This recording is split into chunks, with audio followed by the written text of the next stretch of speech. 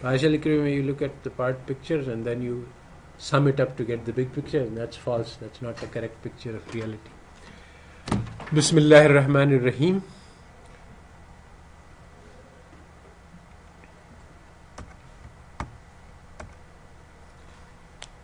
أعوذ بالله من الشيطان الرجيم بسم الله الرحمن الرحيم رب زدني علما اللهم إني أسألك علما نافعا.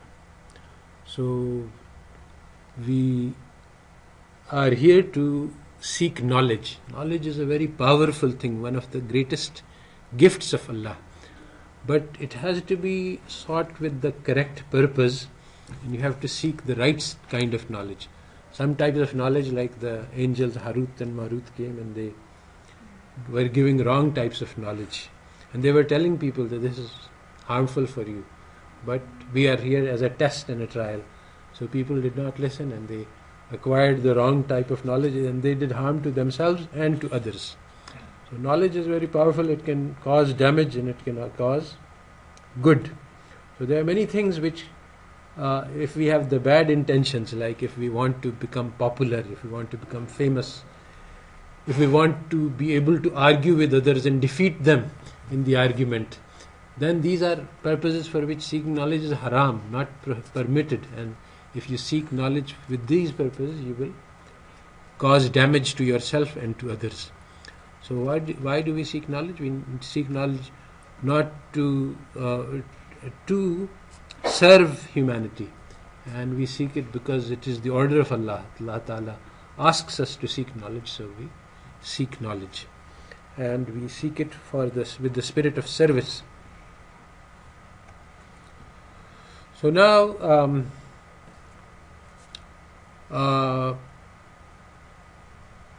there were two axioms we were discussing that are starting the classical theory, and also new classical theory is based on exactly the same axioms. One is that the firms hire labor up till the marginal product equals the real wage, and the second is that the laborers set the real wage equal to the marginal dissolution of labor. After you reject the second axiom, because he found that these were not compatible with observations about the reality, so he said that, well, wage negotiations are about nominal wages, not real wages. Real wage is an emergent property, which means it comes from the system. It doesn't come from analyzing the behavior of small subunits. And when you have something going on in nominal wages, then it means that money is an important variable, because change the level of money and it might change the prices, but it also changes the nominal wages. So money will have an effect, a real effect on the economy. So money is not neutral, and Keynes says this specifically: money is not neutral in the short run or in the long run. Still, you see, all of the things that Keynes said have been, some of them were never understood and some of them were understood and rejected. So basically what Keynes was trying to do is no longer, is not understood in any of the models that you study today. So what is the evidence against classical theory? Well, there is some observational evidence which we will discuss later in detail. What Keynes said about the blindness of the classical economists, this is the thing that I would like to discuss first. And he says that basically, you see, all of classical economic theory applies to the case of full employment, because it is assumed there that. But if full employment doesn't hold, then the theory doesn't apply. And full employment doesn't hold because we see it in the real world. So he says that the classical theorists are like Euclidean geometers. The Euclidean geometry has the parallel postulates, which says that if a line is parallel, then it cannot meet the other line. So he says that, well, there are two types of non-Euclidean geometries that have been discovered. One in which you have multiple non-parallel lines, and the other one in which there are no parallel lines. All lines intersect. So if you have the axioms built inside your head and you just cannot ignore them, then if you see two lines, then you tell the lines that don't behave so badly, And this is exactly what is happening today. This is what economic theory of today is about. That you scold the global financial. Why did you happen? You're not supposed to happen. Instead of, my theory says that people are rational. So instead of changing the theory, you abuse the facts. So this is what Keynes said about the blindness of economists at that time, and the same blindness all today. And economists have been blind to what Keynes said. So Keynes created a new model, and we will try to recreate that model because nobody knows that model. The ISLM model is a misinterpretation of Keynes, and many people wrote many books on understanding Keynes. I have a whole book which has 7 different essays about 7 different people having 7 different theories about what Keynes said, but none of them are right. But the basic thing that is very important for you to understand is that what Keynes was trying to do was to create a model which explains the observed reality. And the reason that people cannot understand Keynes is because they have fixed ideas that the parallel postulate holds. They say that, okay, we assume that the laborers will set the marginal utility equal to real wages. Now let us try to understand Keynes. Now it becomes impossible because you have said that this must be true. And so whatever you try to do, you can't understand him, because the first you have to do is to give away this axiom, and then you can start thinking. So what are models?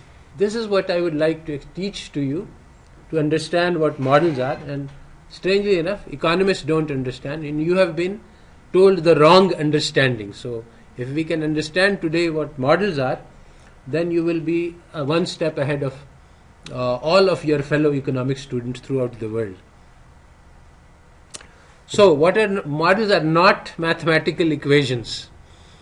Models are ideas about how this world behaves. So for example, how do consumers behave? Do we have an idea about that? It's not going to be an equation. It's not utility maximization. It's about your experience of the world. How do consumers? You have a lot of experience. You are a consumer yourself. You have seen your mother and father, and you've seen hundreds of people doing shopping. So you know a lot of things. So your theory must match what you see. It must try to explain. Now the theories you have been taught have no relation to what you have seen. That's why you are confused when you read these theories. And because you have not been told that models are supposed to match reality, then you don't understand that there is a contradiction between what you are learning and what you see. And what you see is primary. This is what Keynes is trying to tell the economists, that what we observe, that is the first thing, theory is the second thing. But the economists believe in the opposite. They say theory comes first, experience, if it matches, good, if it doesn't match, ignore it. So models are ideas, and one more important thing about models is that they talk about the hidden forces which drive behavior. So models are about unobservable things.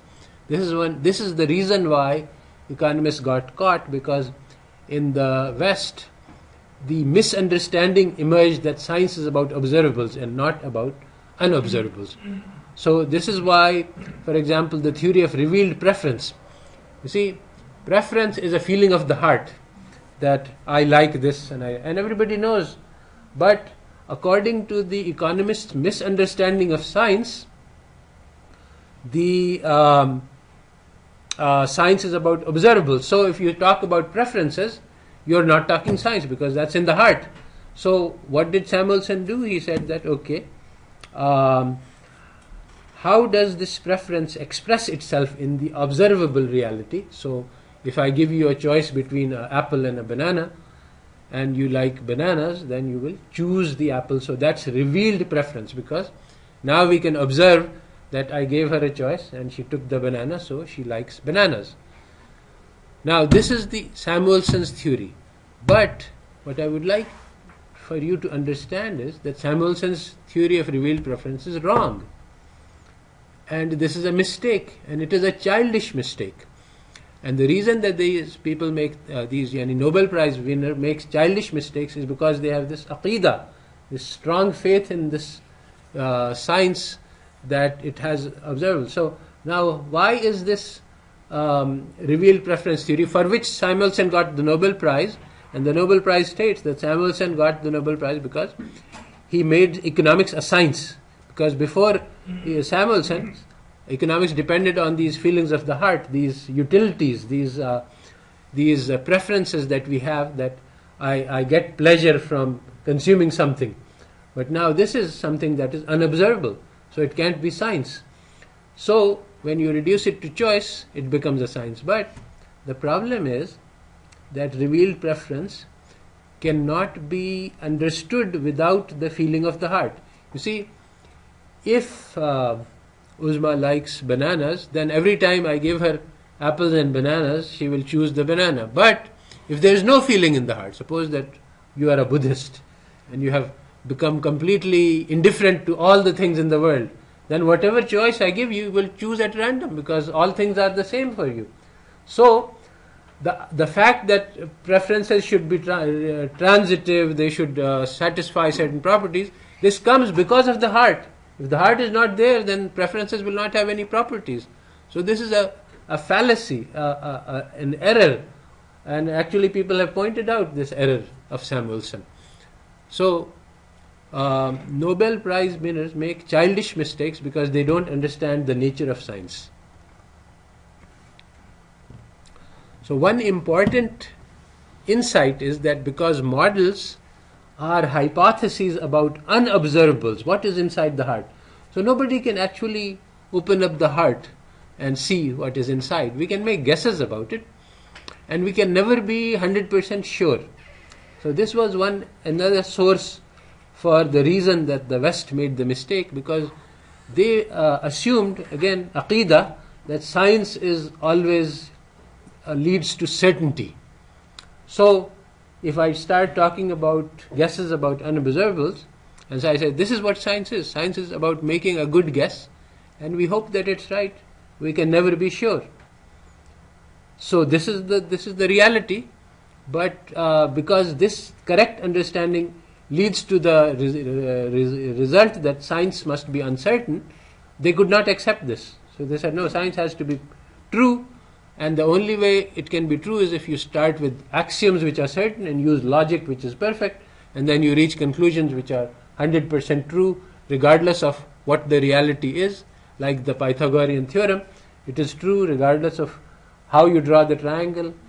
So this wrong idea about what science should be, misled them about how to do science. And this is the mistake that we are living with. This is the mistake that is called economic theory today. So science does not lead to uncertainty. It does not lead to certainty. It is just a guess about the real world, and we know how to make these guesses. And that's what And so once you start making, this was exactly what Ibn al-Haytham did. He replaced the search for certainty by making good guesses about what things are like without having certainty. And this is what started science, and this is what science is today. It's about making good guesses about the nature of unobserved reality. But, okay. So there are two major axioms, part of the aqidah of the West, that science leads to certainty and truth, and there is nothing else which can lead to certainty and truth. Both of these are wrong. And then science is concerned with appearances, not with reality. And that's also wrong. So these wrong ideas prevent the West, especially in economics, from understanding the nature of science and understanding economics and understanding how to develop good economic theories. So this is a very important diagram. I will discuss some philosophy, but I will explain what huge numbers. It took me years and years to understand, because there are volumes and volumes of books with very complicated and convoluted language trying to explain things that a baby can understand if it is said correctly. So here is the basic thing. There is reality, which is called noumena. Then there are the appearances, which are the phenomena. So the reality is underneath, like Allah Ta'ala, angels, all the hidden system of the world. And then there is the phenomena, which those are the things we can see. And then there is our mind. Inside our mind we have models of reality. We have some idea That maybe Allah Ta'ala is there, maybe He is not, maybe some other things are. So we have some ideas in our mind about what is the reality. So basically then the main issue is how well is our model of reality, which is in our mind, matched to the true reality. If we have a good match, then we have a good model. If our mental model, the theory, the economic theory, for example, utility theory, you see there's utility theory. Utility theory says this is how consumers behave. They maximize utilities. Then there's the reality, how consumers really behave. So we say that consumers have a utility function which they maximize. Now, is this in the heart of the consumer?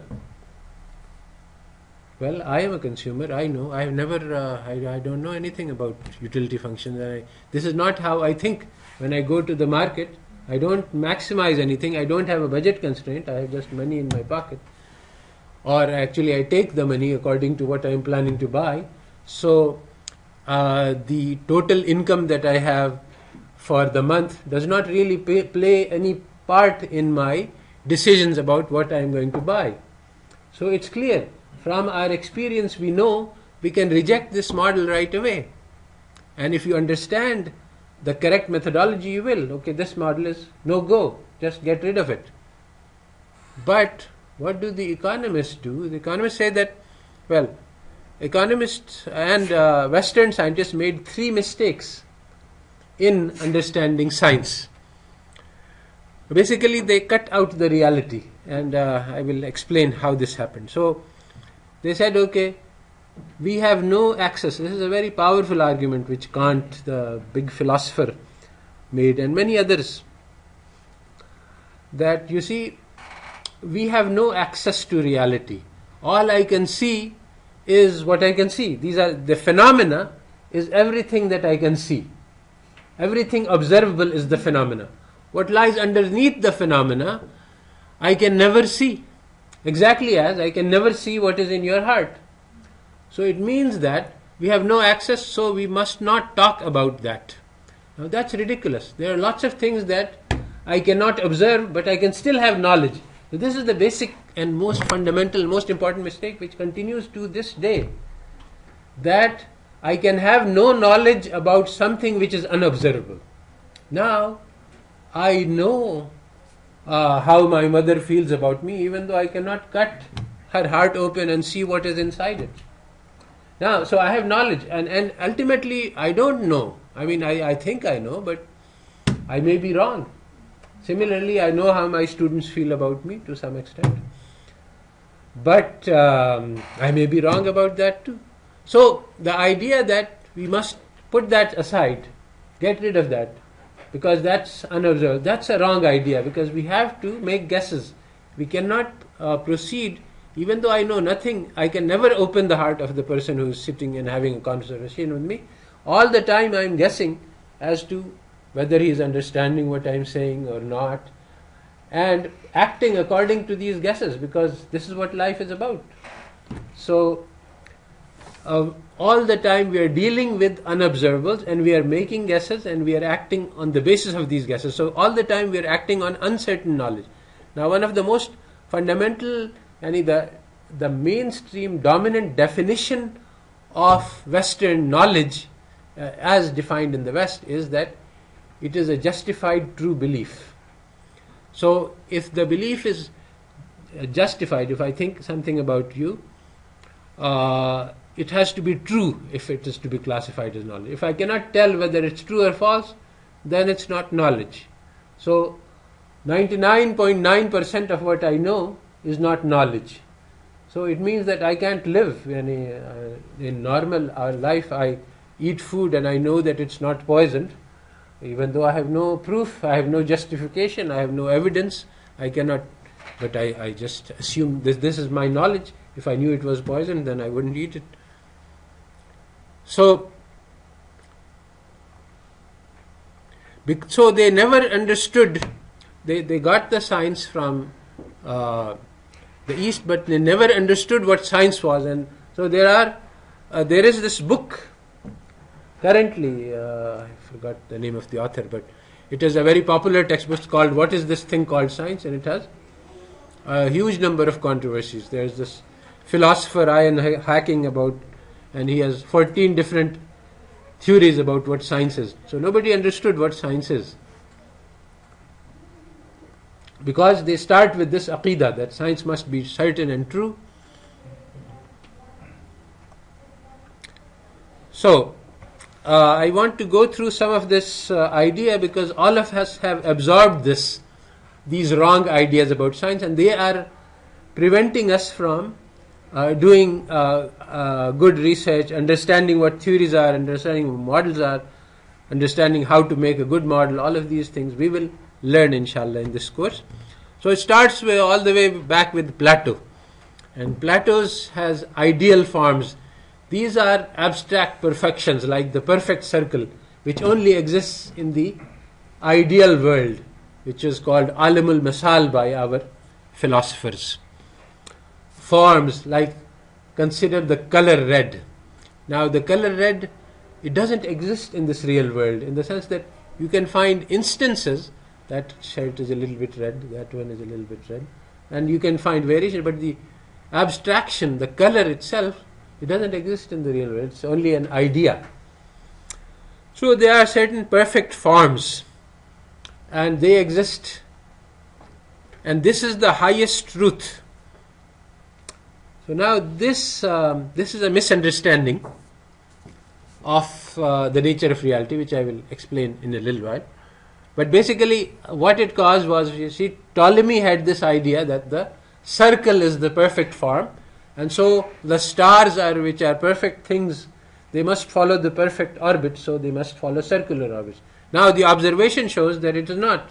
So okay, but we can't give up the aqidah. So we say that okay, so we fit another circle. So instead of following one circle, you follow two circles, and you follow a circle upon a circle. Still doesn't fit, because actually it's an ellipse. So they've introduced third circles, and they kept making it more and more complicated. But they couldn't give up the circle, the aqidah, because that's perfection. That comes from the alamul misal. That has to be true. It's just like the economist. The utility maximization is just perfection. It's the beauty of mathematics. It takes precedence over the truth.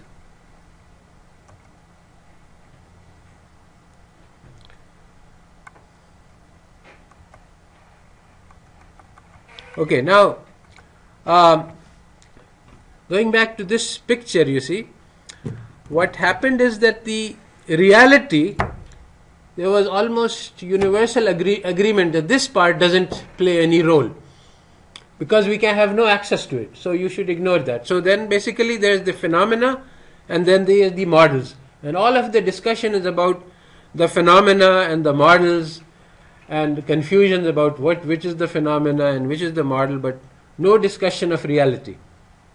So there is Bacon, and so once the Ibn al-Haytham's theories and Islamic scientific theories came into the West for the first time, you see, Aristotle said that you don't have to do any experimentation, and you don't have to make any observations.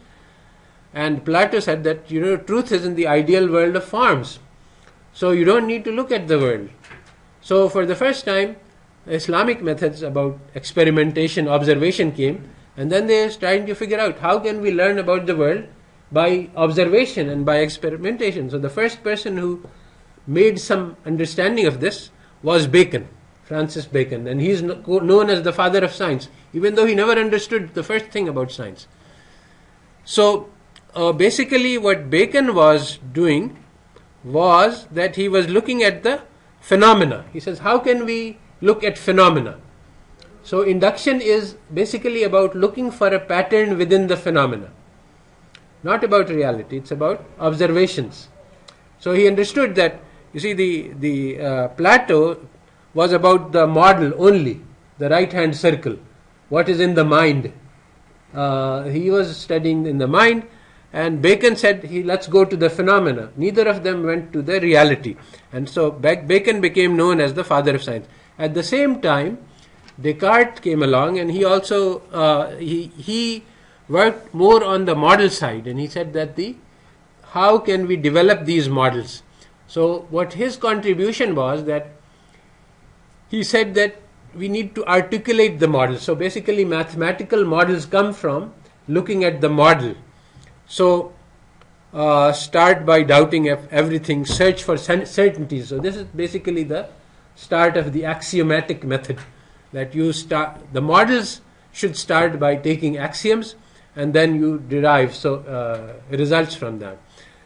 So basically then there are two types of truths. There are truths about the models. These are called analytic truths. So I start with axioms. I start with the Euclidean geometry, and I make some postulates, and then I prove the Pythagorean theorem. That's an analytic truth.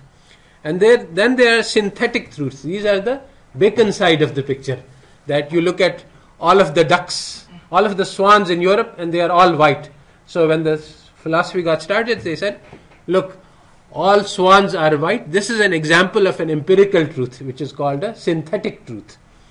So these are the two types of truths, and there was some debate and as to which of these two theories is right. So logical positivists in the 20th century, they came up with a resolution. They said both of these things are true. So we have synthetic truths and we have analytic truths. But again, no touch with reality. So all of this is completely wrong. So this is, for centuries they have been trying to understand science without success.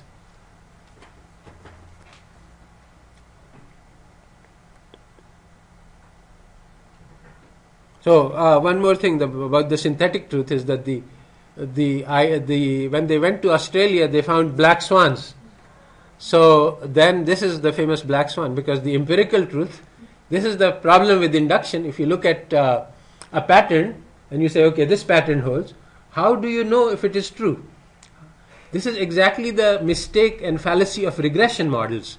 They look for a pattern in the past data, and then they say, okay, this pattern will continue. How do you know? You don't. Induction as a principle is a wrong idea about how science works. And on this wrong idea, all of econometrics is built, which means that all of econometrics that you study is wrong.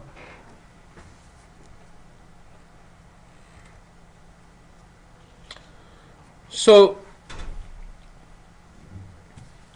what Hume understood, he was one of the first of the secular philosophers, is that there are some real concepts to which you cannot get. Causality is one of them. Causality is very interesting. What Hume says is that what we can observe is that event A happened first and then event B happened next. This is exactly Granger causality. One thing follows another. Now, causation is more than that. It says that this must happen. So, for example, if people say that, okay, when it rains, we observe rain and then we observe people going around with umbrellas. So it follows that rains cause people to wear umbrellas. Well, this is not true in the strict sense of causation. Rains cause people to think, then people might or might not use umbrellas. But according to Granger causality, this is completely true. This is all that you can say. So causality is about actually things that it's a necessary truth, that whenever rain happens, then the other event will happen. So one thing, it's about imaginary worlds, what might happen. Probability is also about imaginary worlds, and that's why probability was never understood in the West to this day, because probability is about what happens when you flip a coin. Now it came up heads, but it could have come up heads. It could have come up tails. This is again an imaginary world, an unobservable reality. So once you rule out unobservable realities, you cannot understand probability. So all of their major philosophers said that we cannot get to the reality So ultimately causality was forgotten, even though causality is very important. You see, if you run a regression of GDP growth on number of newspapers per capita, you find a very strong correlation. You find high R squared, significant T statistics. If you run a regression of GDP growth on education, expenditure on education 10 years before, then you find a low correlation. But now this second relationship is a causal relationship. If you invest in education, 10 years from now you will get returns and growth. The first one is not, but econometrics has no way of telling. So according to the econometrics, if we just start publishing more newspapers, we will get a heavy, fast GDP growth, but investing in education is not as reliable. So the causality cannot be seen. So what Kant said was that this thing in itself, the reality as it is, as it really is, as opposed to what it appears to be. So there are two things: how the reality appears to us, that's the phenomena, and what it is inside itself. So he said thing in itself cannot be known, reality. So forget about that. And so he said that our knowledge will only be about models and about phenomena, our mind and appearances, not about reality. Get rid of that. So Wittgenstein, another famous one, he said, do not talk about that which cannot be spoken of. So he said that the thing in itself, the reality, you cannot talk about it because you cannot know anything about it. But now I cannot know anything about how you feel, but I can still talk about it. And it's important and it's understandable. See, this is the thing. When I say that, if I had only done this, then that would have happened. According to the positivists, this is a meaningless statement because it can never be observed. But everybody understands the meaning of it, and we can even assess whether or not it's true or false. That if I had studied harder, I would have passed the test, maybe. So, the Western philosophy of science rejects anything which is unobservable, like the fact that I like apples in my heart. Now this statement, this is the reality. So, but Kant says that no, don't talk about that because it's unobservable. So you have to talk about something which is observable. So there are many philosophers, they came up with different ways to try to understand science, but like the blind man and the elephant, somebody said it's a spear, somebody says it's a rope, somebody says it's a wall, but nobody got the big picture that it's really an elephant. Kya hua? Oh, transcendental logic. Actually, you see, Kant said, Kant understood something which later philosophers did not. He said that there has to be some reality, otherwise the phenomena cannot be understood. But at the same time, he said that we cannot access the reality.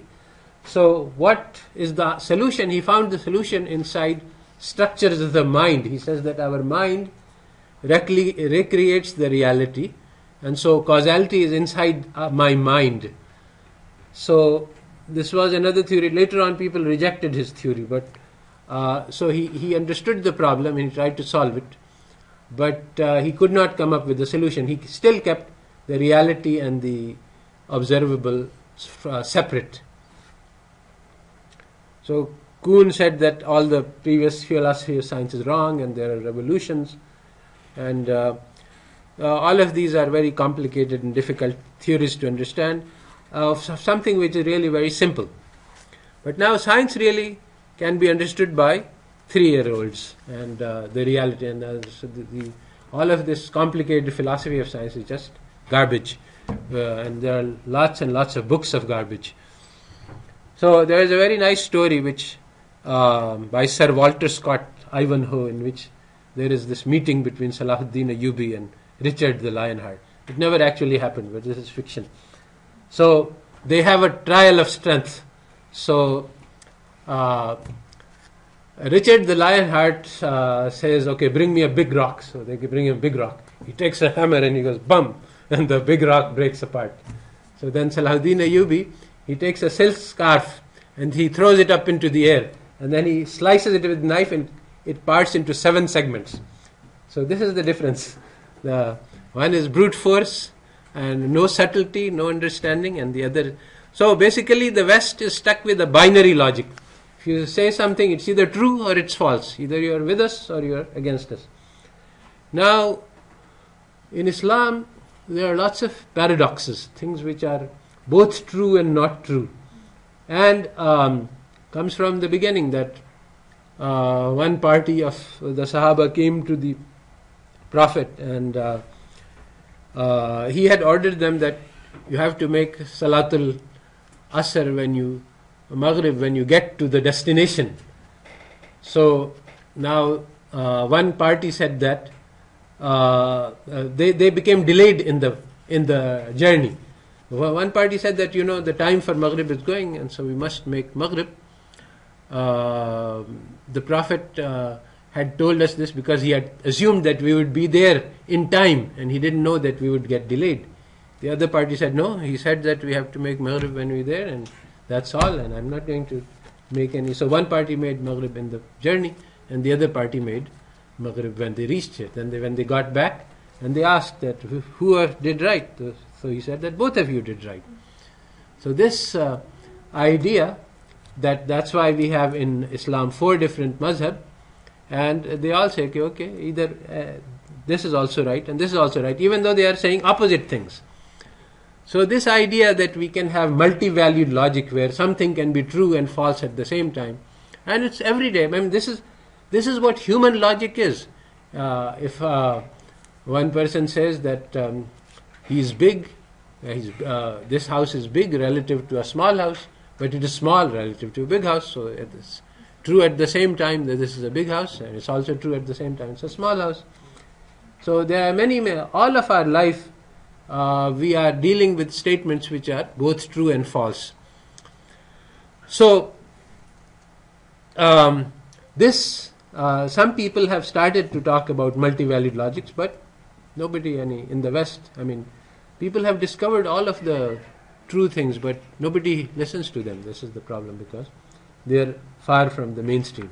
So I was reading recently about some philosopher who says for 20 years we have been studying and trying to explain multi-valued logic, where something can be true or false, or both true and false, or neither true nor false, but nobody understands. But now people are beginning to listen. So my little baby 3-year-old Maryam, she was trying to help her aunt to put the baby to sleep. Mela babu sho jayega. So the auntie decided that it would be better to get rid of her. So she said, Maryam, I think your mother is calling you. So Maryam runs away, and she goes to the drawing room, and she says that mother is engaged in a conversation with somebody else deeply and doesn't even pay attention to Maryam. So she puts 2 and 2 together, and she started screaming, Mami ne bhaga diya, Mami ne bhaga diya. So this is science. You see, there is the appearance, there is the nominal, that okay, my mother is calling, and then you look at the circumstances, and you deduce that this appearance does not match this model of reality, and so you modify the model. You say that no, that was wrong, and then now you have to see through the appearance to the reality. So what's the alternate hypothesis? Now, it's obvious that mother didn't call me, so now that's not enough. I mean, the appearance, why did now you have to think about the hidden reality? What is this secret reality? Why did mommy say that my mother is calling you? Oh, she wanted to, I'm a naughty child and people are constantly sending me away for some reason, so she's trying to get rid of me. So this is the thing but why didn't she just say go away? Because that would have hurt me. I'm a sensitive child and I was trying to help with putting the baby to sleep. So this is what science is. You look at the observation, and then you look at the reality, and then you construct a model. You see, this is your mental model. There are 3 things. You have to think 3 things at the same time. People who are only able to think binary logic, true, false, they cannot think about 3 things at the same time. So they've got two things, the phenomenology, the observation, and the mental model. The mental model is the theory which you have all studied. This is what you have been studying, the models. That is the mental model. But how it matches to reality, that is completely missing. And that is what makes a model good or bad. And this is what Keynes understood. And this is what modern economists still do not understand. This is why we are running regressions all the time. Now you run a regression of FDI on GNP, that's fine. Now go and check it against the world to see if it's correct. You have found a pattern in the data. Does this pattern hold in the real world? That is the test. And nobody ever teaches that because the methodology is wrong. And though I've been trying to teach my students, go and look at the world. What happens to FDI? Who's coming in? Who's doing what, exports? Unless you study the real world, you cannot find out the truth. And this is so obvious that any 3-year-old can understand it. So there are 3 misunderstandings. If you want to make it formal, if you want to look at the philosophy, there are 3 misunderstandings which are explicitly written in the textbooks. One is, what is the scientific method? It is search for patterns in observations. This is false. It is not. Science is not about searching for patterns. And what is a scientific law? A scientific law is a pattern that you find. You search, that is the method. If you find a pattern, that is the law. And that is your regression model. Again, this is not true. And so how do you know if pattern is true or false? Well, there's no truth here. It's just if pattern continues, that's forecasting, that's prediction. So then that is how you test, even though that's not the test of science. Forecasting is not the test, even though this is what you are taught. And what is explanation? I want to give a scientific explanation of something.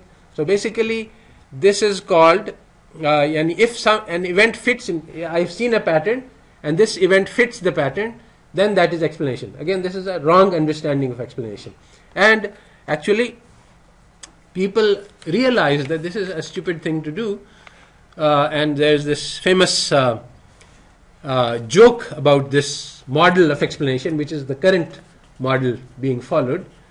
A French dramatist said that, look, why does opium put people to sleep? So they said, it's because it has virtus dormitiva, it has the sleep-inducing property. So how do we know it has this sleep-inducing property? Because it puts people to sleep. So basically, you observe a pattern, you give people opium, and it puts them to sleep. So you say, okay, here's the pattern, and now if we test its forecast, then we give it a new person, and it puts it to sleep, then that's proof of the law. Now this is a complete misunderstanding, because actually science is about how does it happen? What is it? What is contained? What is the chemical in opium? What is the mechanism of sleep inside the body? So this idea that science is about patterns is wrong. But this is what economists believe.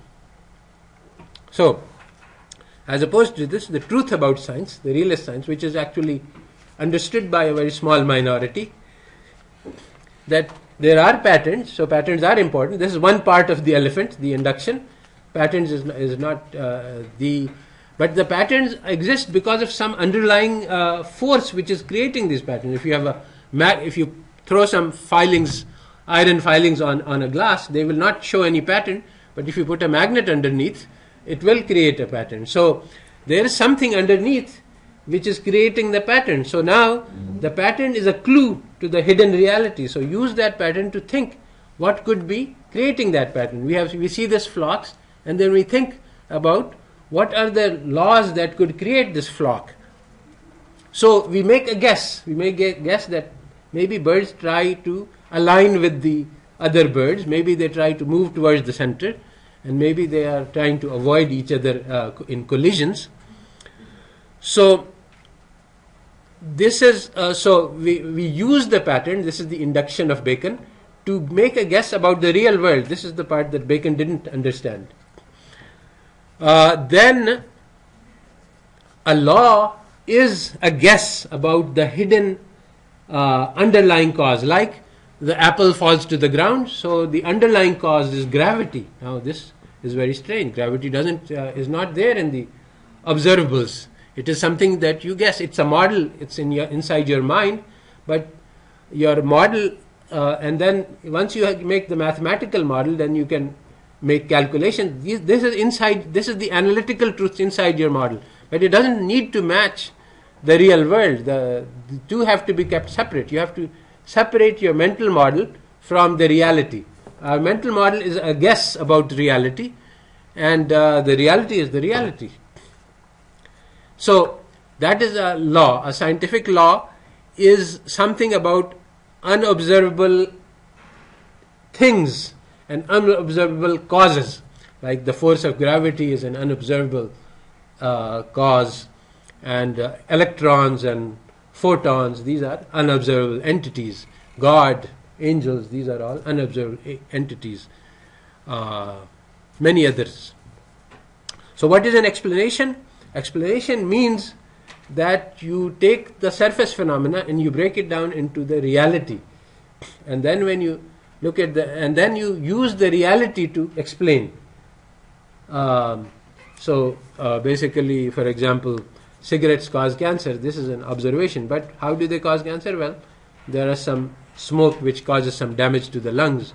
So if the lungs are damaged, then this will lead to cancer. So that is the hidden part. What's observed is that you are smoking, and then you can observe cancer. But the hidden part is the mediation through the lungs. So that is the sciences goes through the hidden reality. So explanation is not fitting into a pattern. So explanation about opium causing sleep is not because it always causes sleep. That's what we see. It's because you find that there is some chemical inside opium, and whenever you give that chemical, whether it's in opium or not, it causes sleep. So that's one step more towards the explanation, because chemical is hidden. But there's more. Explanation involves more mechanism, physiological mechanism inside the body, etc. So the first step in learning about the real world is to look at the real world. So if we want to build consumer theory, then we have to look at how consumers behave. And actually we all have lots of experiences. So we use our experiences to think what is a model that can be used to explain consumer behavior. And the goal is to discover the hidden realities. Why did mommy send me away? So this is the hidden reality that you make a guess about, you conjecture. You can never be sure. Maybe mommy was doing something else. So Keynes looked at the theory and he looked at the world. He said there is no match. And actually in the beginning of the book he says that the theories that I am making are not difficult. The greatest difficulty was getting rid of the assumptions that I had been force-fed by the wrong economic theories. And the same thing is true. You can make fast progress in discovering real-world economics and inventing it, because nobody knows these things that I am teaching you, even though every 3-year-old understands them. So Keynes looked at the world and he said that, look, I see that the laborers went on strike when the railroad firm said that I'm going to cut wages 10%, but inflation by 10% occurred and they didn't go on strike. So the conclusion is that laborers are not concerned about real wage. And he says later that, well, this is too strong.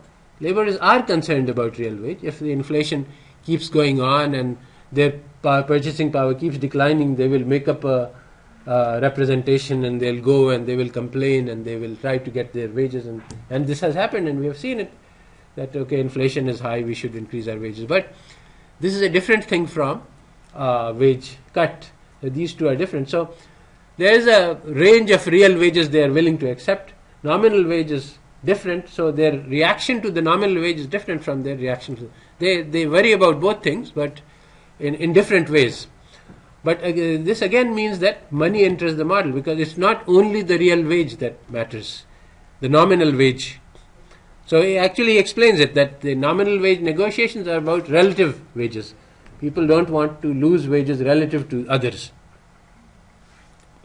Now the thing is that currently the real business cycle model, RBC, which is the dominant model on which the DSGE model is built on the assumption that all things are real. There is no money, and so laborers can respond only to real wages. So this fundamental insight of Keynes is conflicting with Aqidah, and therefore it is neglected. So this is exactly the blind man and the elephant. They cannot see the reality. So no existing macro models. This is something very strange. I mean, somebody or the other should have come up with this sense. To follow Keynes, I mean, it's not even that we are telling this something from Mars or something from the East or something from the Quran and Hadith. No, this is Keynes, their own celebrated economist. He told it to them, but they still couldn't understand it. So the process of modeling is a little bit subtle. It's like the silk scarf and the sword. It's not just brute force on the stone, because when you have a model, you can never compare it with reality. This is the correct insight of Kant, that reality is not directly accessible. I can't say that, okay, my theory says that there are electrons, so let's look at and try to find electrons, because electrons are unobservables. So then what you do is you compare the predictions of your theory with the predictions of a reality in which there would be electrons. So I say, okay, I know that there are beliefs. Actually, I know that people have beliefs. I know that people have preferences. And so if she has preferences for bananas, what would happen? Well, then if I give her a banana and apple, she will take the apple. So if she takes the apple, then this is proof that my theory about the hidden reality is true. It's more complicated than just taking that this is all that is, that the choice of the banana is the only reality. This is what the mistake of Samuelson is, that when she chooses them, this is all that, this is what it means. There's no more to preference than the choice. No, there is more. The choice was made because of the preference. The preference, if the preference had not been there, the choice would not be made. So the choice and preference cannot be separated. But the idea that you take only the observance and you get rid of the reality, this is a mistake. So ultimately that means that you can never be sure about your model. And you can never be sure about rejection of a model. So that's what Keynes starts with. He says, okay, here's our classical model of supply and demand, and here's an observation: involuntary unemployment. Can this model and this observation be reconciled? So this is the question that I asked you last in the quiz. How does involuntary unemployment conflict with supply and demand? Yes, it does. Involuntary unemployment proves that the standard theory of supply and demand is wrong. This is an observation. The theory of supply and demand does not support this observation. So what are the explanations? Keynes goes through, because you see, unlike this is the thing, that when you reject a model, the rejection is always subtle. It's not like smashing the stone. It's like cutting the silk scarf. Because so you look at what the model implies, and then you look at the real world and you say there is a mismatch, and then you say, is it possible for the theory to explain this? So suppose you have employment. So basically Keynes goes through 4 possibilities about how the classical model can be reconciled with observations. So one of the things is frictional unemployment. So if there is a lot of friction, which means that people are not able to find jobs, then that can cause unemployment. So Keynes says that no, there was not much change in the market structure. See, if there is some change which improves the ability of people to find jobs, or there is some change which makes it more difficult for people to search for jobs, then that would lead to an increase in employment due to friction. But basically, as I have told you earlier, Keynesian theories are quite damaging to the capitalists, the wealthy capitalists. So there was a concerted effort to bury Keynesian theories. And my short newspaper article on ideological economics and increasing inequality explains this in detail. But in 2010, there was the Nobel Prize given. Now, the Nobel Prize itself is a deception. It is actually the Riksbank Prize. They named the Riksbank Prize, the Sveriges Riksbank Prize in Economic Sciences, in memory of Alfred Nobel. So, I can invent a prize and I can say, okay, this is my prize to you, Uzma, in memory of Alfred Nobel. So, this is what they did. There is no relation to Nobel. I can say, okay, Uzma, we are going to Sweden, I'll give you the prize over there. So now, if the newspapers think that this is the Nobel Prize, then it will be, and it is called the Nobel Prize, even though it's not a Nobel Prize. But this was actually, the theories of Keynes were very harmful to the financial institutions. He actually said at one point that we should get interest rate to zero and kill the financial parasites, which are the banks. So they were very opposed to this. So they created this bank, and then they started giving Nobel Prize one after another to the Chicago school, which, as I told you at the time of my graduate school, they were considered crackpots. But once they started winning so many Nobel Prizes, then they started becoming the orthodoxy. So this Nobel Prize was given to Diamond, Mortensen and Pissarides. And what was this Nobel Prize about? It was about search theory, which is basically a fancy word for frictional unemployment. So basically what they said was that unemployment is frictional, and this was already been rejected by Keynes, that this is not the main reason for unemployment. But so Keynes examines other possibilities, that if there is a decrease in marginal productivity labor, then employment will go down. He says there's been no change in the marginal productivity of labor. If there is an increase in the price of consumer goods, real wage will go down. So he says that's not true. If the laborers suddenly become lazy, they don't want to work, then the marginal disutility of labor will increase and unemployment. So he says none of the explanations that can come from classical model can explain the observations. So there is a mismatch between the model and the observations, not a mismatch between observations and reality. Sorry, not models and reality. So we need to make a new model. That's the thing, because this model cannot match whatever reality. We don't know what the reality is, but this model does not match it.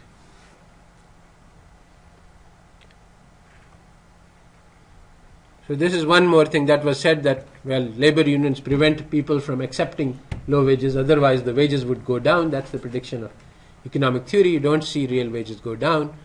So why? Well, because the labor unions are very strong and they are preventing cuts in wages. He says, in a large-scale unemployment, this doesn't happen. People are not obstinate. People are aware that so many jobless people, so they say, okay, we'll take whatever you can give.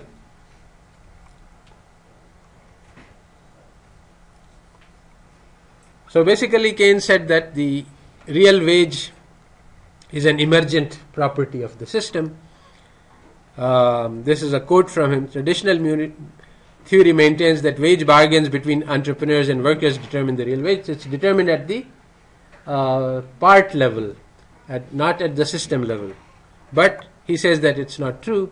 The real wage is determined at the system level. The bargains between the entrepreneurs and workers determine the nominal wages, not the real wage.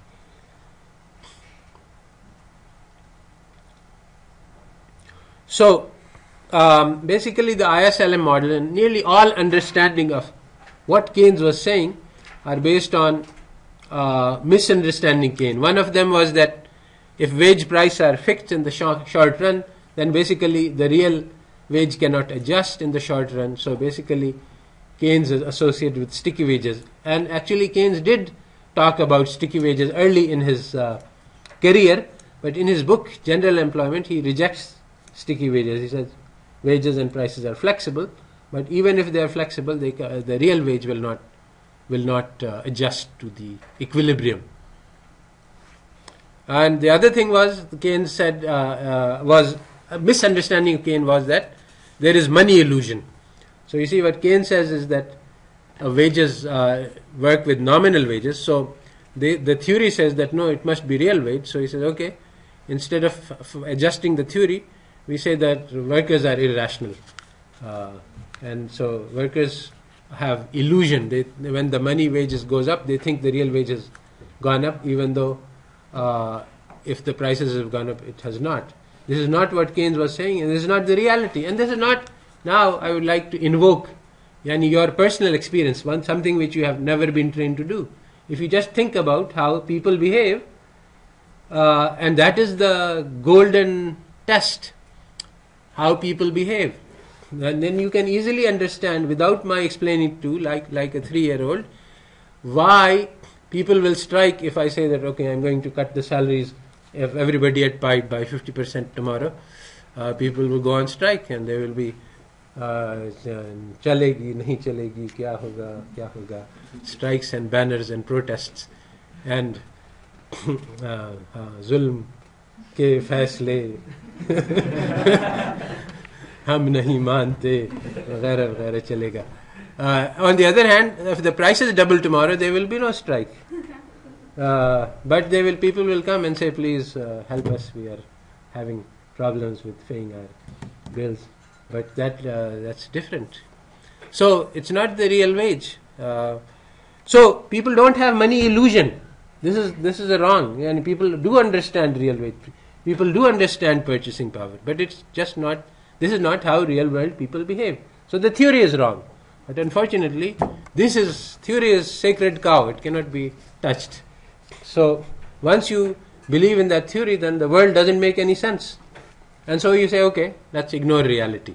What about that liquidity trap part of Keynes? That's a difficult discussion. It's complicated about money. We will get to that, inshallah, later. So, my paper and Sayyid Qamar Abbas, we just looked at empirical evidence against the supply and demand model. So one of these is involuntary unemployment. This is the one that Keynes gave. The other one was that the asymmetric reaction to increase in nominal wage and change to real wage, to price and to wage. And then there is more. This debate has been going on for a long time, and so there are more evidence which has come up to support Keynes that the supply and demand model does not work in the labor market. The strange thing is that the supply and demand is such a holy cow of the economists that they never mention this. They are teaching you in your Keynesian courses that supply and demand doesn't work, but they never mention it. That here is even though you're being taught supply and demand in other courses, you're not taught that here we have a problem with supply and demand, because in labor market it doesn't work. Even though if they teach the Keynesian theory, it's automatically that full employment of labor does not occur. Now, why doesn't full employment occur? Because supply and demand theory doesn't work. Why doesn't it work? They don't explain it. And they never make it clear. So there are lots of confusions that arise in economic theory, because economists are a very confused bunch of people. And that's what Keynes said, that if economists could just be like dentists, that when you have a pain in your tooth, you go and they fix it, and you're reliable. The economists are not as reliable as dentists. And so he said, this is my ambition for economists, that one day they will achieve this status of being reliable, but unfortunately they did not live up to his expectations. So one of the major evidences that comes up against the supply and demand for labor is that there are wage differentials across industries. And in this paper we study the wage differential in Pakistan, and we find that in the textile industry, other industries, they seem to have the same wage, but in textile industry, the wage is a little bit higher than the others. And we can examine it in others. The point is that if you have an unskilled laborer, then the labor market is the same. He should be able to find the same wage in any industry according to the supply and demand. But this doesn't happen. In some industries, the same person will get a higher wage. And I'm not talking about one person. That can happen as an exception. I'm talking about the average wage in a given industry for all people. So that cannot be systematically higher than the average wage. According to the classical theory of supply and demand, what will happen if, for example, textiles is paying everybody 100 rupees an hour and the cement industry is paying everybody 50 rupees an hour? What will happen? Yes, people will go to the textile industry, so the supply will increase, the wage will go down, and so this is the mechanism. Beautiful mental model. Now, is this the way the reality works? This is the thing, that you have been trained not to look at reality. Kant said, don't look at it. Wittgenstein said, don't talk about that which you cannot talk about. But we have eyes. We can see what will happen. What will really happen is that there will be excess supply. People will keep applying for jobs, but nobody will get them, and there will be big lines. And in the other industry, there will be less line, but you will have. So this is what we have seen with our own eyes. So we don't need to study the theories which are against this. Now, basically, the study of economics systematically cripples people, systematically makes them blind to reality. This was best demonstrated by the ultimatum game, in which you take a pile of money, like 100 rupees. I've done this in many classes, and I give it to students, and I say, okay, this half of the class. Now, this side of the class is the decider, and the other side is the you are the proposer, and you are the you have to accept or reject. So now I will ask, what is your name? Aisha. Okay, Aisha. You have to offer them a proposal that we will keep so much, and you can have that much. You can discuss with your classmates as to what you want to offer them, and then they get to decide yes or no. That's the only thing they get to say. So, for example, you can say, we will keep 900 and you get 100. And they get to say yes or no. That's all they say. If they say yes, then it is according to your decision. And if they say no, then I get back my 1,000 rupees. So this is the ultimatum game. So what do you say? Naini, first, you don't get to say anything. You decide among yourselves. ठीक है? They accept. They accept. Okay. Now you see, according to economic theory, you can have chocolates with this afterwards. According to the economic theory, they should have offered kept 900 and 100, because your yes no, it is a choice between 100 and 0. But what would have happened if they had offered 900 for us and 100 for you? Maybe because of survival for coexistence. If they are maybe scared of us, they will go out of the class and we can ask.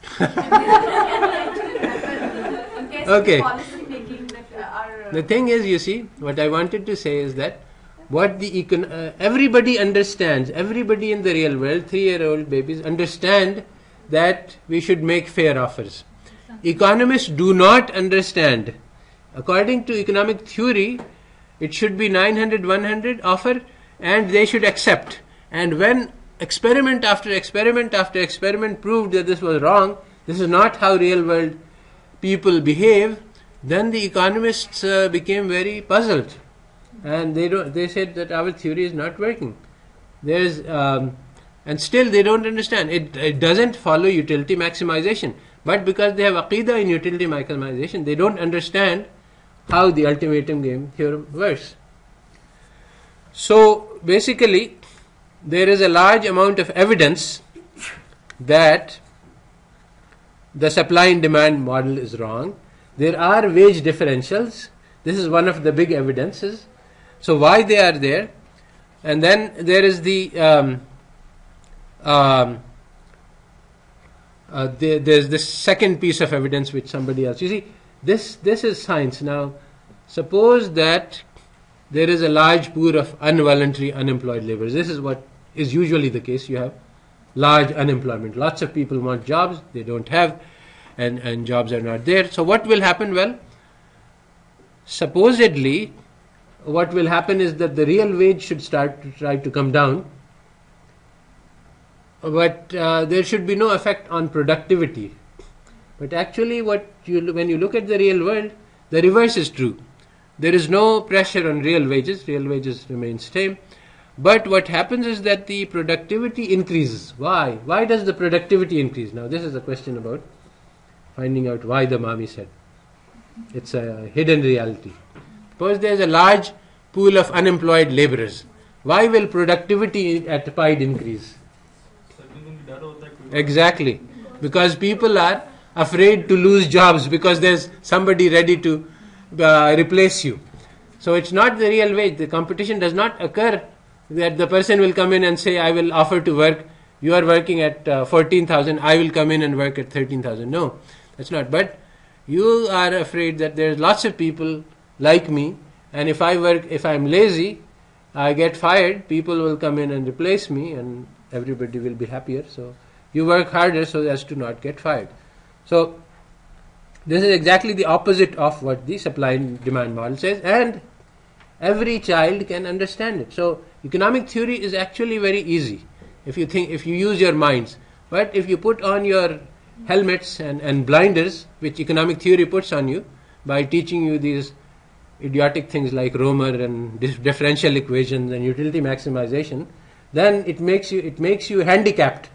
You cannot understand economics. So what about the different types of contracts and permanent jobs?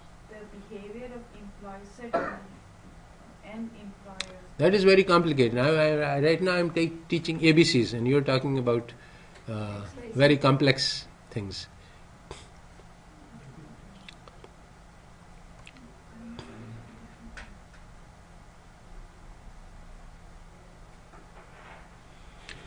So basically, Keynes said that real wage is an emergent phenomena.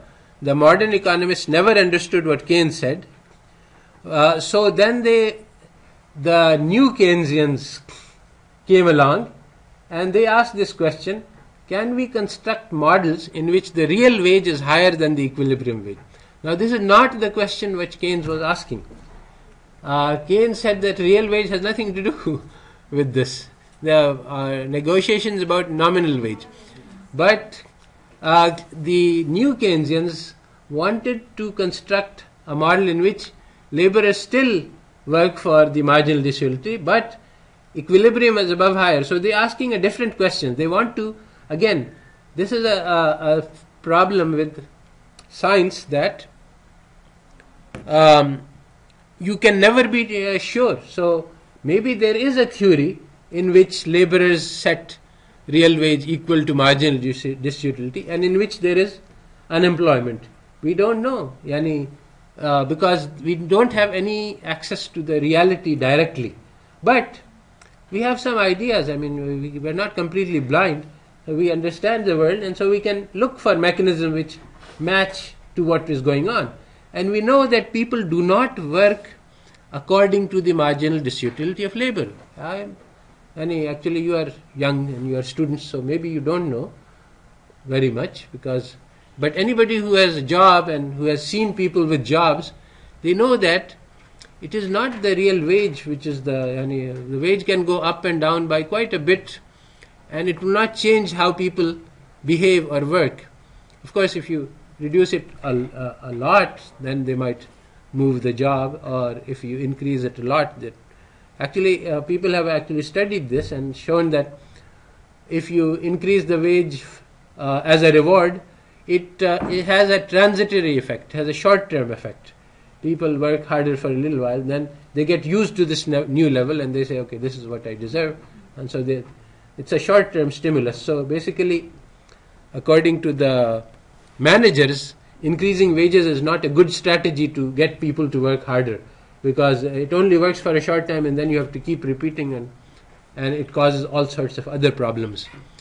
So instead, basically, what are the motivations for labor? This is a big theory, and one of the important findings of this theory is that money is not a big driver of motivation. People have curiosity, people have enthusiasm about service, they have causes, they have many. Money is one motivating factor, but it's a very small and minor motivating factor.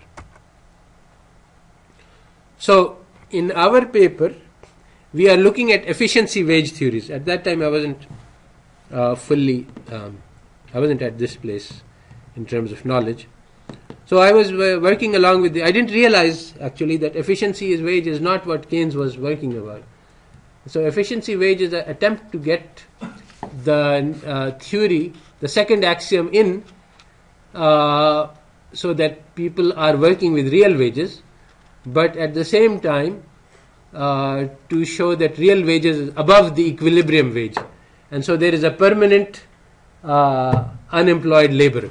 So one of the early hypotheses was the nutritional hypothesis. This is also something which Marx said. Actually, it comes from Marx, that basically the laborer is always in excess. They are always large numbers, and the need is always small. So basically, you can hire laborers at whatever wage you like. There will always be an excess supply. This is called the reserve army of the unemployed in Marxian terminology. So then what determines the wage? If it's not the intersection of the supply and demand, it's the subsistence level. How much money does it take for the laborer to survive? If you give him less than that, he will die. So it's not worth it for him to work at that wage. Then he says, okay, if I'm going to die anyway, I might as well be free. And so if you give him a wage which will enable him to live and maybe his family to live, then he will say, okay, then the wage is not determined by supply and demand, it's determined by the amount that it takes to survive. Then there is these other hypotheses. All of these hypotheses are efficiency wage hypothesis. So nutritional hypothesis is was rejected in like places like the Great Depression in Britain, because there was a social service system in place. So people could get subsistence level income from the government, and still there was unemployment. So this could not be the explanation. Otherwise no one would work. So that would be different. So that's not the explanation. So there's adverse selection, that basically if you when you offer a low wage, you see different people have different qualities, and the high quality worker will only be available to hire at a higher wage. So, but you can't tell the quality. So if you offer the equilibrium wage, only low quality workers will come up to your job. If you offer a wage higher than the going wage, then you will get lots of people. Among these there will be high quality people, and if you can discriminate, if you can pick out those who are good, you can hire high quality people by offering a wage bigger than the equilibrium wage. Then there is this gift exchange theory, which says that if I give my laborer a gift, he will pay back by working harder for me. So this is exactly in the contract theory says that what I should do in order to get my worker to work harder is that if he works harder, I should give an incentive system, a bonus scheme. If your productivity is high, I will pay you a reward. If your productivity is low, I will punish you. I will take your wage your bonus will be reduced. Now this is what the theory says, but the reality is exactly the opposite. And everybody with a 3-year-old mind can understand this. That and this is exactly what happens in reality. If you give incentive-based contract that okay, you produce more and you'll get reward, then people try to cheat on that, and they try to fulfill the promise. Like they say, okay, you want 1,000 goods produced, so I'll produce 1,000 goods, but they will be very low quality. I'll just do a quick job. And instead, if you say, okay, I'm going to give you 1,000 rupees because I like you and I trust you, and I trust you to do the best for me. that will he will produce then the best quality at the best, and he will put in overtime because of my trust. So this is the gift exchange model, which is rather different. So the economic model doesn't work, even though this is the contract theory model. It's completely false, and anybody who applies it in reality discovers by bitter experience that this doesn't work. Then there is this theory. So again, if there is gift exchange, then people will pay more than the going wage. If there is fair wages, this is the concept that these are all possible. So you see, we are now working like a scientist. There is a phenomena we see. There is unemployment. We have rejected one model. Now we are trying to think what could be the reason why the wage is higher than the equivalent, why lots of people are unemployed. So I have given 3 explanations. The fourth, and now how do we find out? We find out by checking against reality, not by doing math. So fair wages, this is another explanation these are all explanations which have been given by people who looked at the world and they found your experience of the world is low. So in order to learn more economics, you have to learn more you have to read more and get more experience. You can't get more experience you can get more experience by living, but that's a very limited way of getting experience. So you get experience by reading, by learning about what other people who have studied the world have come up with. So you study their findings, but not by reading about regression models, but by reading about reality. So fair wages is another thing, that people believe that there is a certain level of wage which is fair. If a millionaire is making a lot of money from the factory and every good is being sold for a certain amount, then the laborer thinks that in this factory so much money is being made, so I should get so much, and there is a certain level which he thinks is fair. And if you give him too little, every good is sold for 1,000 rupees, and thousands of goods are sold, but he is getting only 1,000 rupees. He says, well, this is just not fair. Then there is this shirking model in which people try to avoid work, and the people monitor them. So the costs of monitoring are fairly high, and but if you monitor them sufficiently, then you can get them to work harder, or you can pay them higher wages. So anyway, so basically then the model is good if it matches reality, but you can never test for a direct match. So that's what makes life difficult. So you test the model with the predictions of the model, and so this is an indirect check, and it can always be wrong because you don't have a direct match here. Electrons exist. I looked and there is no electron. So you say electrons exist, it means that such and such phenomena will happen, and such phenomena did not happen. Probably electrons did not exist, but maybe something happened to prevent that phenomena from taking place, and electrons are still there. This is always possible, and this is the thing which makes the emergence of philosophies like logical positivism possible, because you can never 100% reject a theory about reality because there is no direct match available. So basically we have to engage the mind to find economic theory. So far everything you've been told that cut off your brains and cut off your experience and cut off your reality and just study the math and memorize the math, and this is economics. And this is a completely bogus and stupid and false and idiotic theory which is being taught all over the world to all the students, poisoning their minds. So you can invent a new theory and you can explain it to the world, and this is your job. Try to go and explain to other students who have been poisoned that how you can make them see the light.